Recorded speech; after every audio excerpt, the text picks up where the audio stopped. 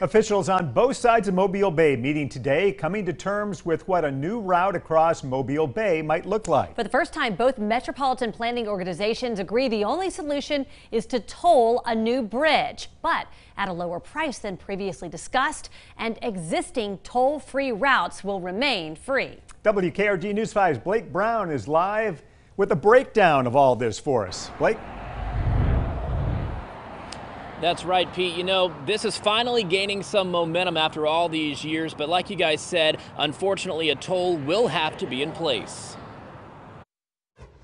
Leaders on both sides of Mobile Bay are calling it the framework in order to get an I-10 Bayway Mobile River Bridge project back on the table. It's not the final plan, but members of the Eastern Shore Metropolitan Planning Organization and the Mobile MPO both agree tolling is the only solution.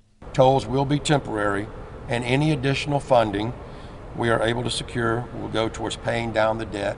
Both organizations approving this framework, saying a $2.50 toll will be in place to go back and forth across the new bridge, but existing toll-free routes, including the tunnels and causeway, will remain open. Officials expecting the project to be added to the Long-Term Transportation Improvement Plan, or TIP, within the next 60 to 90 days. $125 million of federal funding will be used for a new bridge, along with $250 million officials expect to receive at the state level. Even though Spanish Fort Mayor Mike McMillan supports the new framework, he wants the Alabama Department of Transportation to take a good look at what this will mean for the causeway. Add lanes, add turning lanes, those kind of things, because when people are turning across traffic, there's going to be some safety issues going to have to be reviewed.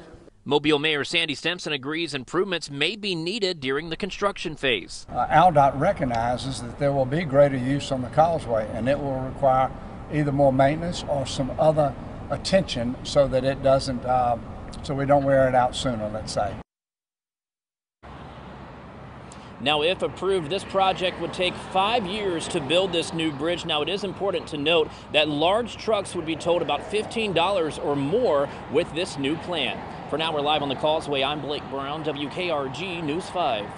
And for the very latest developments on the Mobile River Bridge project, you can follow us on air and online at WKRG.com.